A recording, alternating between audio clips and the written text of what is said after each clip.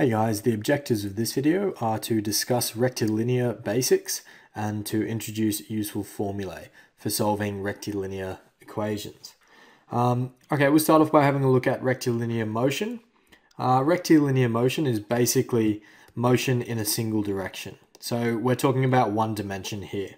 So we're only going to have sort of movement in the x direction or movement in the y direction. We won't have both. So we won't be dealing with any kind of arcs, we're just dealing with straight lines. So for rectilinear motion, we can have cases where acceleration can be either variable or constant. We'll be using the following terms quite a bit. We have distance, displacement, speed, and velocity.